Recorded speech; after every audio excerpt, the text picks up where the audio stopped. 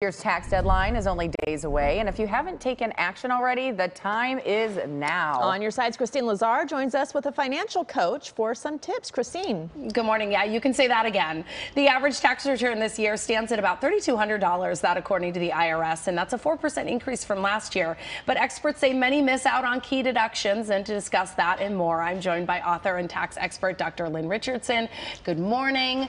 It's always a pleasure to have you on. You're always a wealth of information, but you know, as Jamie mentioned, we just are days away from the tax deadline. If this deadline has crept up on you and you're so behind, what do you do?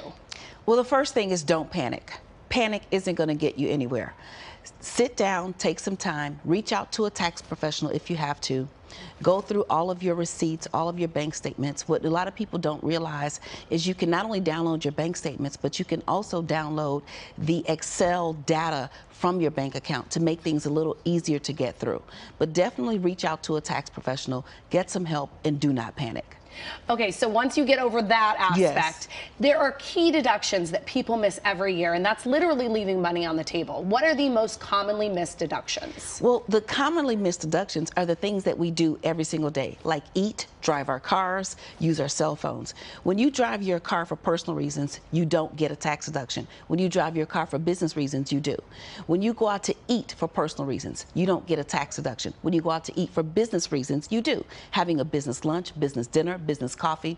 When you use your cell phone for personal reasons, you do not get that money back. You don't get a tax deduction. But when you use your cell phone for business reasons, you do. The IRS says that over 300 times. And what most people need to realize is if they look at the things that they're doing every day, they'll find in many cases tens of thousands of dollars in tax deductions that they're missing every single year. Like hiring your children. Oh my goodness, hiring your children is one of the biggest ones. You're going to spend money on them anyway, on food, clothing, clothes, school supplies, birthday presents, Disney World. But if you hire your child to work in your home-based business, you can pay each one up to $13,400 a year. That money is a tax write-off to you. You get it back, and it's tax-free to your child.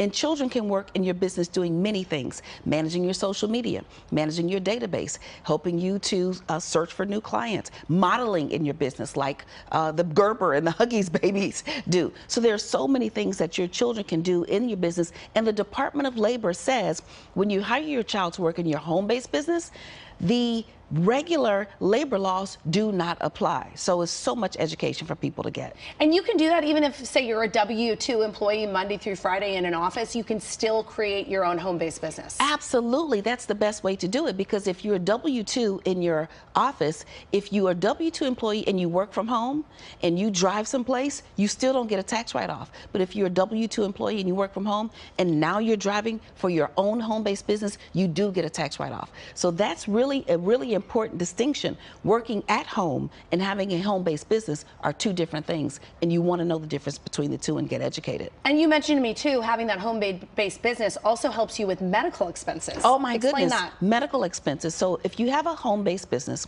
and you operate as a sole proprietor or a single member LLC that operates as a sole proprietor, you get to set up an employer reimbursement account, an employer medical reimbursement account. So all of those expenses that do not get covered by your insurance, your co-pays, those dental expenses, root canals, implants, all those things. Which can really add up. Which can add up because they are not a tax write-off until you reach a certain percentage of your income. But if you have a home-based business, you get to write off the first penny. That could be tens of thousands of dollars for families, especially with children with braces. Yes, Yeah. you can say that again. Now, you've mentioned the do's. What about the don'ts? What are things people should not do if they are in these final stages of filing their taxes? Listen, the thing is, do not cry over spilled milk. What you should not do is ignore your taxes. Taxes are like breathing. You have to do it every day. You really should be thinking about what you're doing every single day. You should ask yourself, I'm driving my car. Is this a tax write-off? If you know that the answer is yes, then document. If you don't know, then go and ask. So everything that you do every single day impacts what you're going to owe at the end of the year or what you're going to get back at the end of the year. Don't ignore the taxes. Don't panic, and don't wait. The deadline is April 15th. The state of California gives you an automatic extension until October 15th, but you still have to pay. So the deadline is for filing, not for paying. You don't want to get any penalties. So if you've got to pay, then make sure you pay on time. Okay, so be prepared and document, and don't make it something you're just doing in March and April. You really want to do it year round. All year, every single day, all the time. All right, thank you so much. And for more information on Dr. Lynn and her tax tips, and she has so many of them, check out our website, kcalnews.com, and click on Seen on TV.